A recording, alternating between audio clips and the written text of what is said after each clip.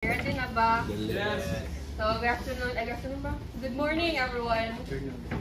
I'm Alexa Rose MIñOZA, and I'm going to be reporting about set representation, specifically roster notation and set color notations. Next. So, muna yung mga members. Gabriel. Hola, sige. Oh, hindi ka na dahil ko. Sige, si Nash. Si Elijah, si George, si NIÑO, o si next week.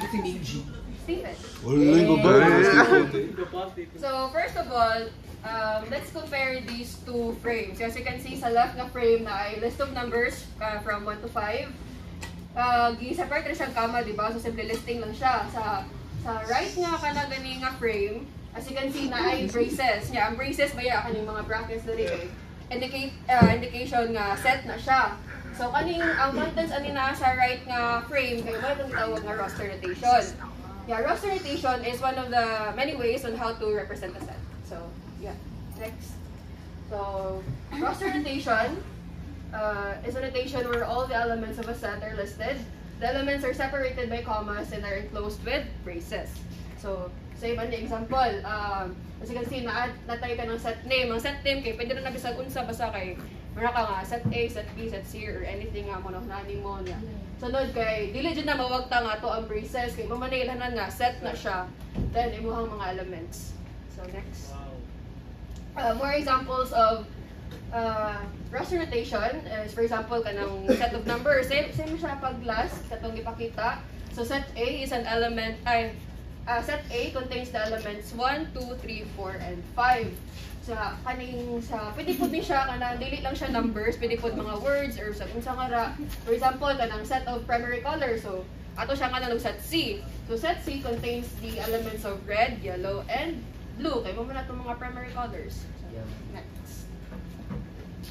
Next is the set color notation. So, set color notation is a mathematical notation used to describe and define sets. It consists of a concise and structured way to represent a set of elements that share a specific property or satisfy a certain condition. So, ang set color notation kay mas simple og sayon siya gamiton compare sa roster notation. Kay sa roster notation, imo pa man yung i-panganay ka ng i-list mo mano-mano ang kanang mga values sa imong ipangita. While lang sa set color notation kay igora ka mag-set of conditions para ma-satisfy mo ang gipangita. So, na siya. So, parts of a set color notation. So, as you can see, naangari ato ang curly brackets, which is an indicator of a set. Next is the variable. Yeah, ang kaning atong vertical bar, mo na siya ang magtunga adjud sa atong variable sa atong condition. Ato siya pagbasa og such that. Next is the condition. Next is the symbol to take note before making the notation. So, as you can see, naatay I nga rin. Kaning I, kaya diba element pa na siya. Yeah, kung ato na siyang pasahon, for example, X is an element of all natural numbers. Or pwede na po tamo na nga, X is a natural number. Basta kayo ka na ganing word. Mo na siya ang part siya sa something. Sa kasabot naman mo ano. So, examples of set color notation. So, for example, mga pagtaan ka sa set of even numbers. So, set A contains the contains the variables containing the variable x such that x is an even number. Contains all x.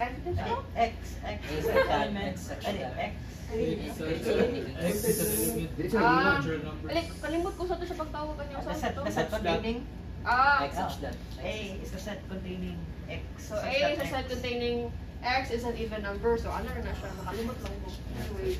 So next is the set of all natural numbers less than 6. So kay less than 6 man siya. Then yun na to siya. Set B contains the elements, contains all natural elements, and x is greater than or equals to 1 but less than 6. Or pwede na po ka mo ana og x is greater than or equals to 1 but less than but equals to 5 or something. So sa conversion Pwede po magpag-example. So for example, say man hapon ganina,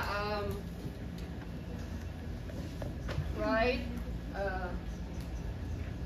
the set of natural numbers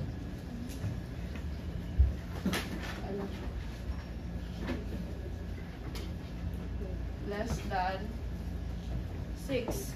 So, di ba, kung sa raster notation, anak siya, net A contains the elements 1. Ay, since natural number man siya, di ba, kay wala man itong 0. So, 1 to 5, where siya kutob?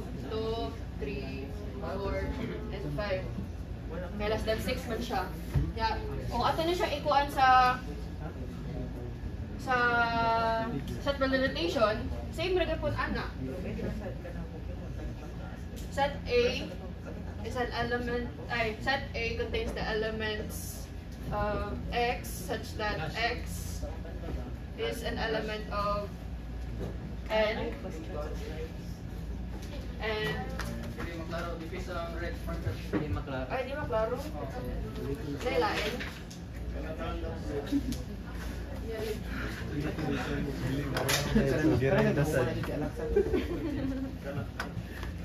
Dili maklaro ang sa uban. Hindi kayo maklaro. Okay ra na, oy, nabi to the screen. Then, Hindi maklaro. Pag-blue na lang. basta man siya. Balik ka na.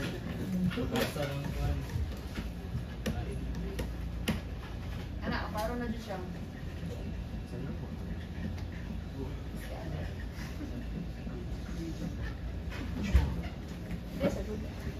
Nakalimot ko ba?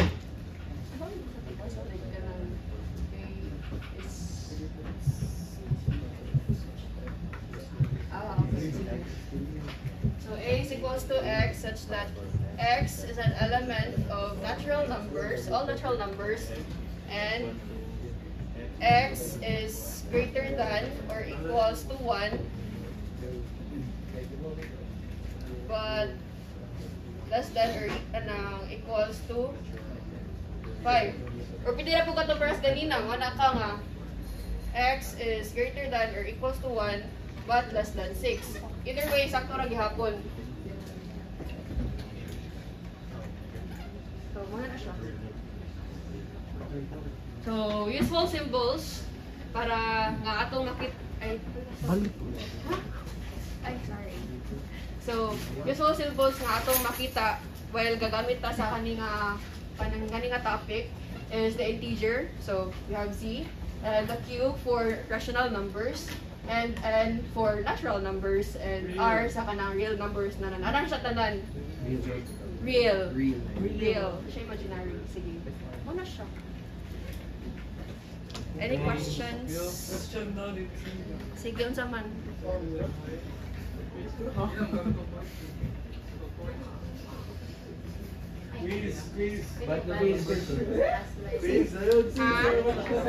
Ibalik daw sa last na slide. Integer.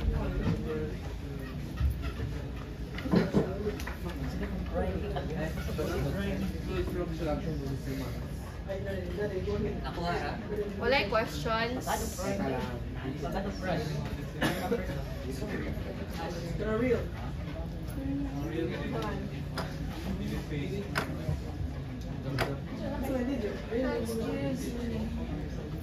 Wala ra? Example daw sa kana. Kuan. Oh, sige, ikaw na po. Example yung ganahan. Wow, you see? Sir. Ay. Oh, isa ra.